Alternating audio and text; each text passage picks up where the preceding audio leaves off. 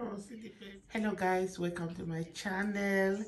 Oh my god, I woke up today with a very good news to your TB Joshua, Prophet TB Joshua daughter Serah Joshua. She just gave birth to a baby boy on her father's birthday, 12th June. Wow. Oh my God, this is a miracle. This is a miracle. And I learned that when she was pregnant, all this while she's been expecting a baby girl. Even the scan said it was a baby girl. And then she was not even supposed to give birth on the 12th of June on TB Joshua's birthday, but suddenly. And even when she gave birth, and it was a baby boy, and on her father's birthday, after just a week, TB Joshua passed on. You know, she collapsed. They said she fainted. I'm like, wow, God is great. See how the baby is so cute. You know, her husband is from Tanzania, a very cute guy as well. But look at this picture very well, guys. This baby looks like TB Joshua. I'm sure he's the one that came back. What do you guys think? So excited for this family. They are mourning and they are happy at the same time. What a mighty God we serve. Thank you, Lord. Thank you, Lord, for putting a smile on this family again.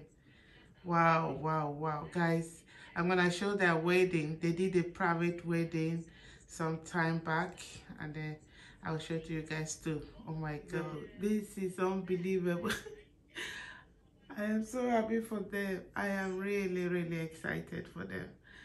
Wow, look at the baby closely. How cute. How cute, guys. Oh my God, Joshua is back. TB Joshua is back. No one should cry. All those people that are judging him, saying a lot of things. Me, I don't know. I know I've been there 3 times. I don't judge no man of God, no prophet. I don't judge no pastor, no man of God at all. Because I am not in the position to do that. And it's God. And you know, all judgment belongs to God.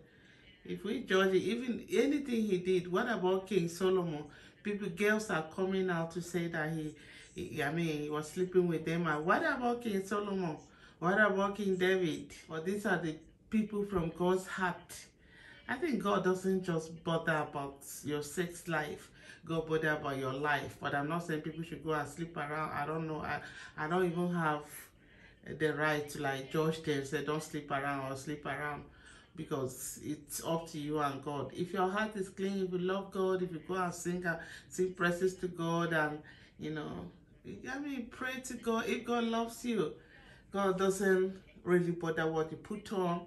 And he doesn't really, I think he doesn't really care what you're wearing or what your outside is. It's the inside. Because I could remember how many wives did King Solomon had, with concubines everywhere, sleeping with them. But God loved him the same like his father, King David. David loved him. I even killed his best friend, took his wife, blah blah. God still forgive. God still forgive him, you know, and blessed him.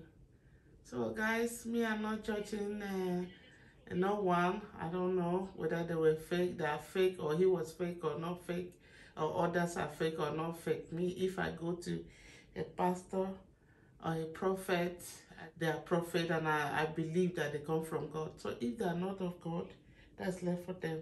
This was their wedding.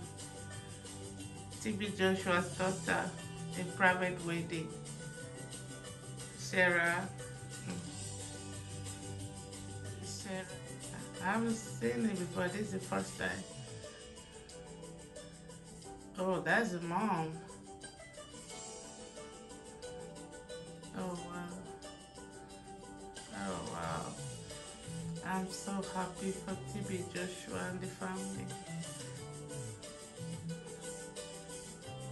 Oh, wow.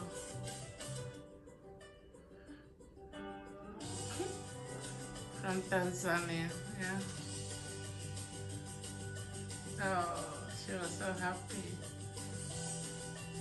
I learned that she collapsed yesterday when she finally found out that, in fact, this is a miracle. Wow. God does things in a way we cannot see. Wow. Wow. I'm so shocked. I am so shocked. People are saying, let me bring this. That's Joshua's wife. Oh my God. That's the husband, Serah's husband from Tanzania. Oh wow. They look cute. This is beautiful. Thank you so much for watching, guys. Subscribe below. God bless you. Oh, thank you, guys.